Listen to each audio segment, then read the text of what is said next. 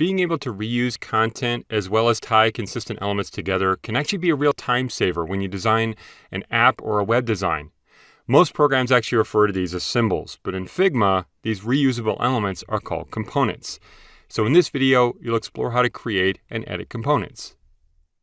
We'll start with the status bar up here. So click on one of the objects and press Shift-2 to zoom into it, and then Shift-click to select the other one.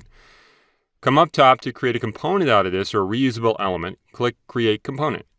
It's now purple, which means it's the master component. You can see the icon over here, which tells you that. Now we'll copy this and we'll put this in the other frame. So press Command-C on Mac or Control-C on Windows.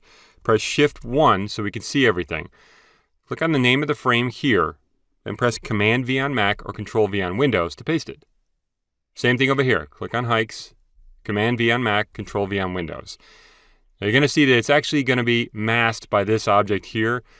So what we're going to do is we're going to drag that in the layer stack just below the mask object so we can see it again. Now somehow my frames got out of alignment, so let me drag my home frame down. There we go. Now to edit the components, what we want to do is we want to go back to what's called the master component to edit it. That way they all edit.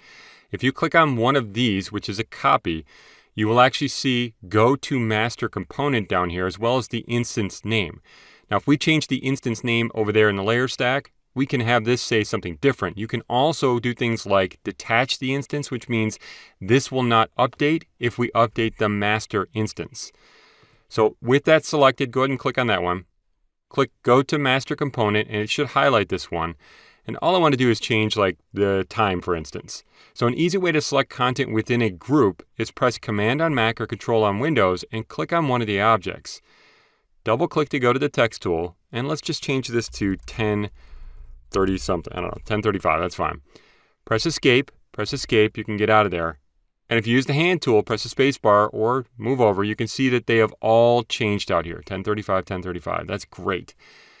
Now we'll create a button and save it as a component. So go ahead and scroll down here if you can. You find this button, click on it, and come up and say Create Component. You can change the name if you want to over here. And by the way, all your components actually live right down here where it says components. You can see it right here. So you could, if you want to, drag out copies from here to create another one, for instance. So why don't you go ahead and do that. Drag one out of the button and drag it out over here. Now you're going to see we have these icons. Why don't you take these and we can move them over on the right over here maybe. And put this button right down about here. That looks pretty good. Now, if we come into this one, this is the instance. This is not the master component. But if you come in here and command click or control click on the text here, and then double click on it to select it, you can type in, let's say, sign up. Whoops. Sign up. And you'll notice that it didn't change the original because this is the master. If you go back to the master in this case and you do something like this, if you command click or control click on the button here to select the object, do it again, come to fill, and you change the fill color, let me go a lighter blue for instance, you'll notice that the blue or the color is changing, but the text is staying the same. So whatever you detached or whatever you changed on one of the instances will not change from the original. Even if I go to log in here and I double click a bunch of times and I change the text, you'll see this will not update. All right, let me undo that. Command Z or Control Z. Press Shift-1 so we can fit everything in the window. I'm going to take this image and drag it up just a little bit so we have a little more space there. There we go. And maybe I'll drag these. Once you drag these images, you can drag across them and drag them up a bit. Components in Figma can be really powerful just because they allow you to reuse content. So I would suggest that if you have things that you're going to reuse again and again, create components from them.